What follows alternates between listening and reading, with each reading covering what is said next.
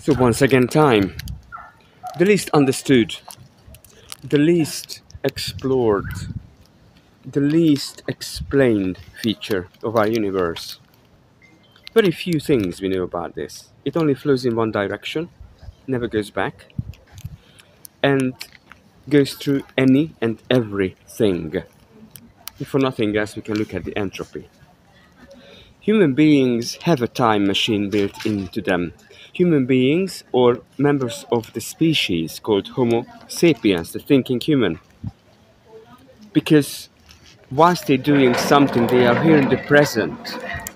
They are also able to, in their mind, think about the past, reflect on things, or regret things, as well as think about the future, try to estimate, try to predict, try to plan, or just worry anxiously about things.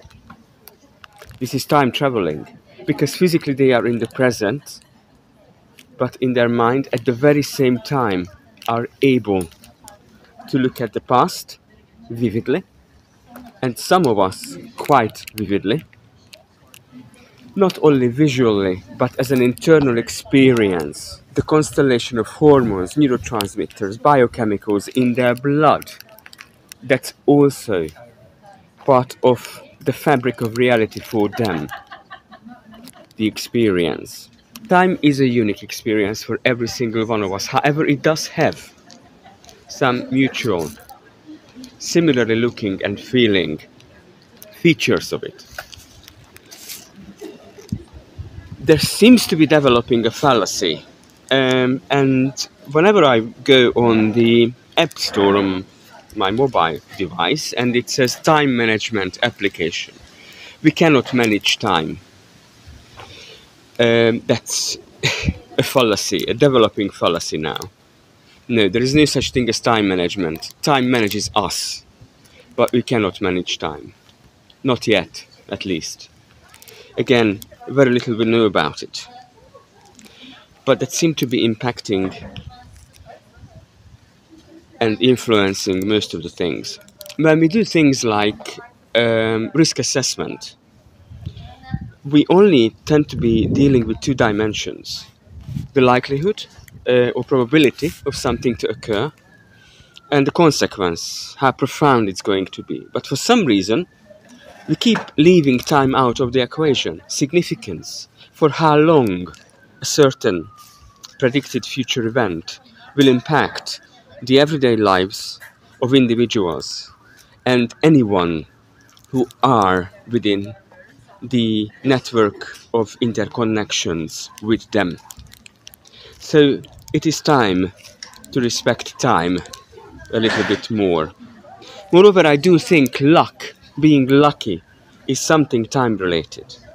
We must let go the idea everything that occurs in our lives is either a result of a human action or omission.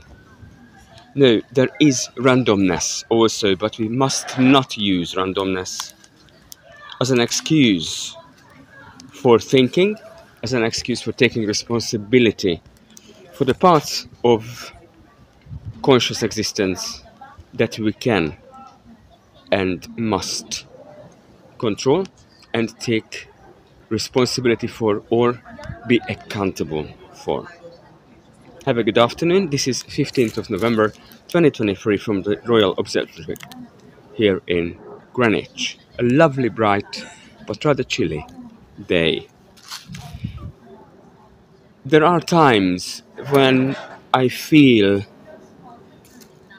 I need to come here, particularly when I get a little bit carried away, perhaps arrogant or even big-headed. Because when I'm sitting in the planetarium, watching and listening the presentation they have, it just fills me with humbleness. That's, I guess, the way of meeting my own humane, spiritual needs.